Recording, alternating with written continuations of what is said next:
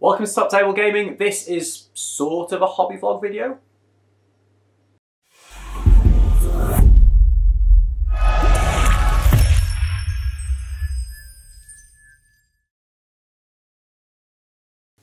Hi guys, welcome to Top Table Gaming. You're here with your host Top Table Ben, and in this video I'm doing something a little bit different again. I have a week to myself. My other half has gone away on a girly holiday, so it means I've got the house to myself. It means I've got a lot of time to be doing some hobby and things whilst I'm at home. So I thought I'd set myself a bit of a challenge for this week, and essentially I want to try and see if I can pull together a fully cohesive Middle-earth SBG army in a week. I'm a notoriously slow hobbyist. I tend to procrastinate. I kind of get sidetracked on other things, so this is going to be a real challenge for me, and by doing it on video and kind of bringing you guys along with me, I think I am kind of just hopefully going to stick to it, hopefully going to get it done. I am going to be doing some stuff that is super simple. I'm not going to be painting like a full army of hobbits or anything like that. So it is going to be using a lot of contrast paints. I'm going to be using some of Luke's APS base ready stuff, just so that I can kind of plow through it really dead quick. And hopefully by the end of this week I should have a decent sized force. So before I start, I am going to start looking at an army list. I'm pulling that together so I know what I need to paint. Catch you in a sec. Because I was after a super easy and quick army to paint, I decided to go with the Dead of Dunharrow. So to start with, I'm going to start by writing out my army list using trusty pen and paper and referring to my source books. Whatever army I decided to paint, I decided that I wanted to have a minimum of 800 points at its maximum level, but I also wanted to be able to move the army down to 500 points, 600 points, 700 points, 750 points, and all the way up to 800 points. This would allow me to use this army in pretty much any tournament or event that I would be likely to attend. After spending some time drawing up my lists, I worked out that I would need to paint up the King of the Dead, 4 Riders of the Dead, a Banner of the Dead, 26 Warriors of the Dead with various weapons, and last but not least, Aragorn from the Three Hunters box set.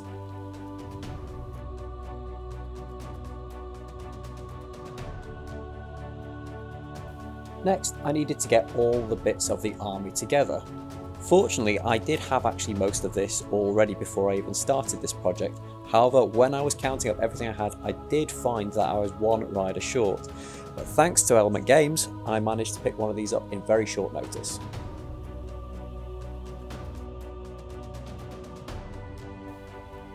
First up, I opted to build the Metal Riders, thinking that these were probably going to be the slightly more complicated and slightly more time-consuming models to put together.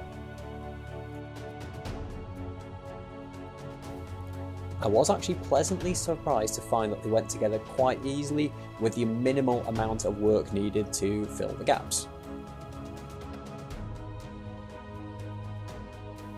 At this point, one thing that I did find really frustrating was I worked out that I had 3 of exactly the same pose.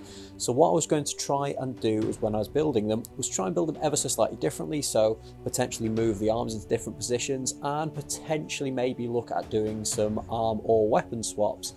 Unfortunately, I decided not to do that in the end, but the repositioning of the arms did the job well enough for what I wanted.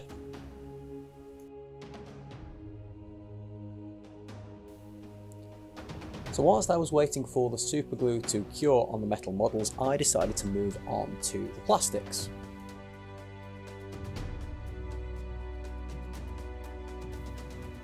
Now, I know that this plastic kit is quite old, however, the first time that I've actually really taken a close look at the kit was when it came as part of the Pelennor Fields box set.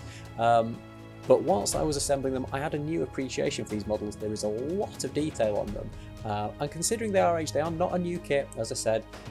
There is a lot of detail on them, and they are a kit that I really enjoyed putting together. I found them quite easy, quite intuitive, and yeah, I think they just look quite cool.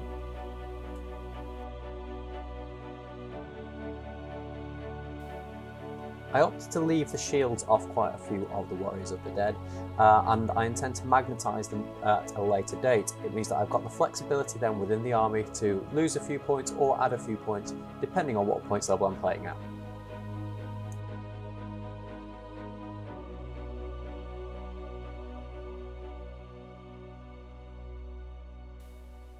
With everyone assembled, including some old metal models, it was time for some priming.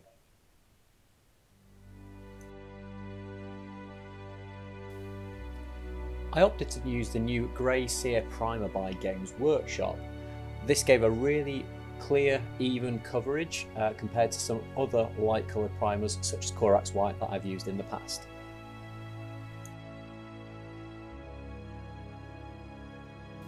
Next up comes the painting. For these guys I decided to use Citadel Contrast Griff Charger Grey to give them a nice ghostly grey colour.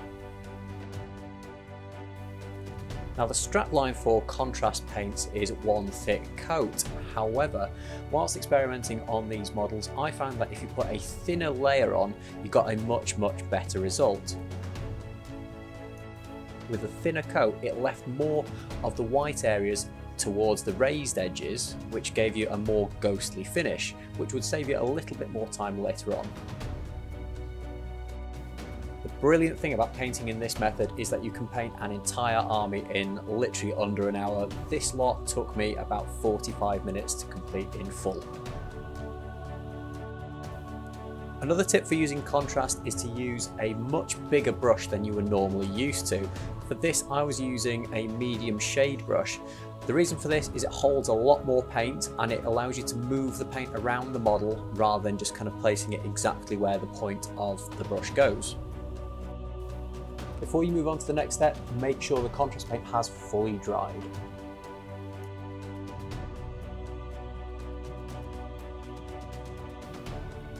Once all the miniatures are painted and are fully dried, you move on to the basing. For this I'm using Steel Legion Drab, and what I've already done with this paint is I've already thinned it down slightly, hence why I'm using it directly out of the pot.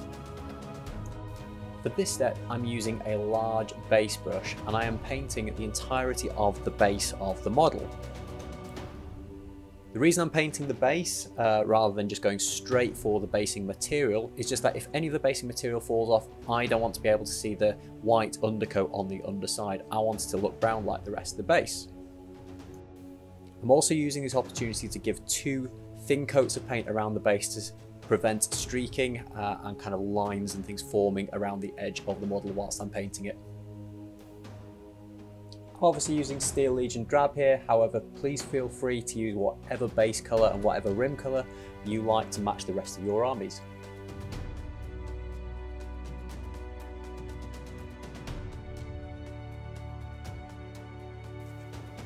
So whilst I was waiting for those bases to dry, I decided to assemble Aragon from the 3 Hunters kit. This is an absolutely beautiful model. It was a little bit fiddly to get put together, but it's an absolutely amazing model.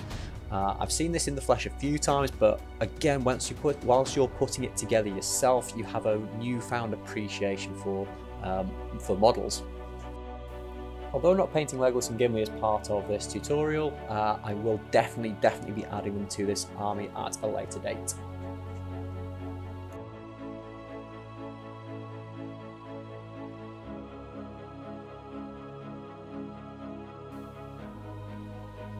Once he was fully built, I decided to prime him in black and give a zenithal highlight with Grey Seer again.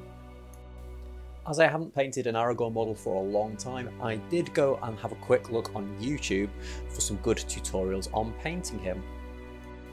One of the best tutorials I found out there was by a guy called Pete the Wargamer, and I will put a link to this tutorial in the description below. Whilst following this tutorial, I did pick up on a few bits that Pete does differently to what I would normally do, but I did stick very closely to what Pete was advising in his video, and I feel like I've learned a few bits by doing so.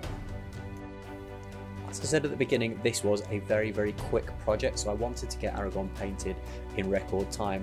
This is probably one of the quickest heroes I've ever painted, and it took me about an hour and a half in total.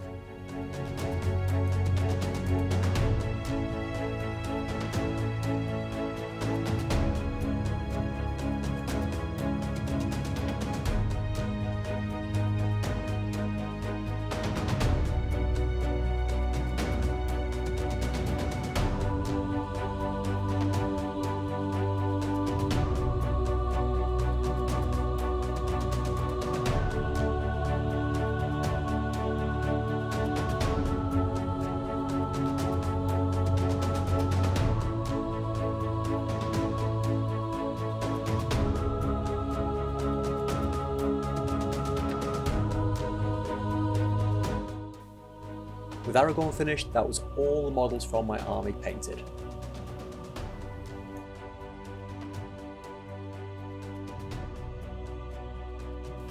Next up is the basing, and I decided to use the Luke's APS Base Ready system.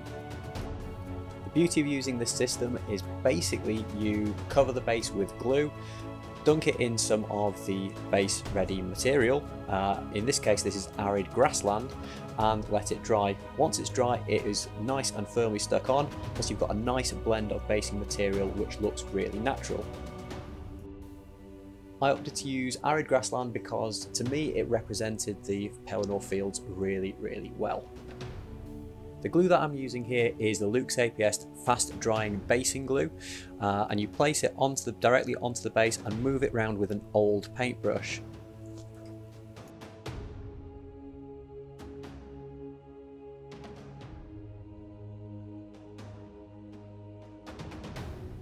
Once the base is completely covered, you dunk it into your basing material, and when the glue dries it forms like a rubbery type of texture, and it really grips onto the basing material really well. Knock off the excess and it's fully ready and based.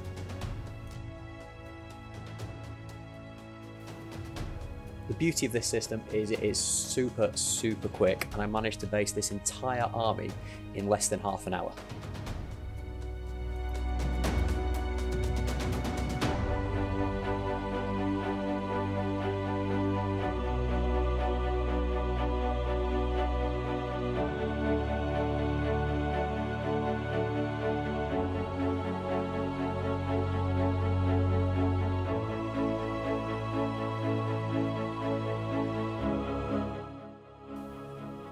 Once the glue is dry, you can go and add some tufts of your choice to the base of the models. In this situation, I'm using a combination of light green and dark green tufts just to represent the floor of the Pelennor Fields. And so there we have it. The army is fully complete and done in less than a week.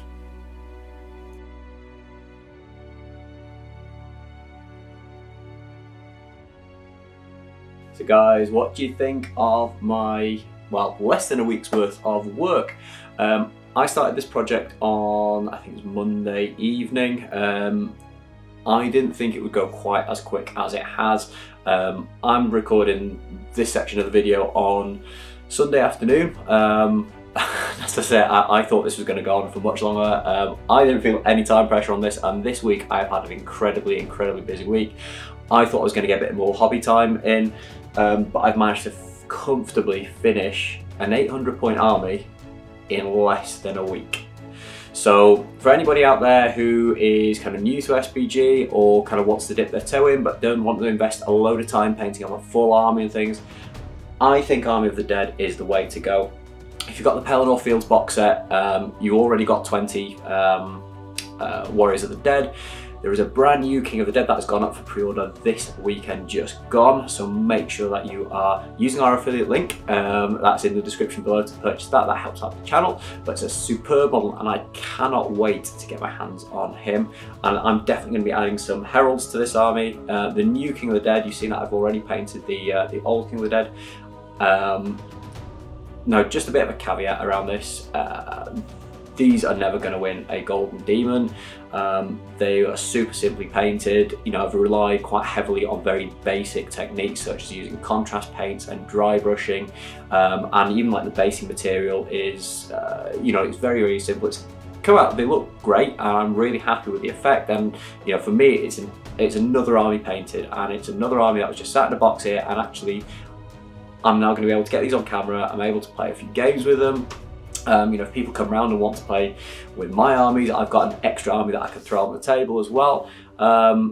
So yeah, I'm just really, really pleased that I've managed to get another army done. I loved painting the Aragorn from the 300s kit. I was going to assemble Legolas and Gimli. They weren't on my agenda for doing anytime soon. But the Aragorn model is so good. I am really, really tempted to get Legolas and Gimli painted up now as well. I've got other projects that I need to kind of get done sooner than they need to be painted, but I will be getting those done over the next few weeks, I would imagine. But yeah, I'm really happy with them, and as I say, in less than a week I have managed to get 800 points worth of models painted, which is fantastic. So if you've enjoyed this sort of video, it's something that I would like to try and do again, maybe not around building an army in a week, but doing some, trying to do some sort of hobby task, or try and do some sort of hobby venture, and try and sort of set myself a deadline of about a week to get it done. I might attempt another army, but this one is particularly easy to paint, so some of the other armies are a little bit more involved. But if you like this video, make sure you put it on the comments below. Why don't you suggest some things that you'd like me to see me get done in a week, and I might try and sort of steal some of those ideas and get some of those ideas done. But that's it from me, guys. Thanks for watching, and I will catch you guys in the next video. See you later.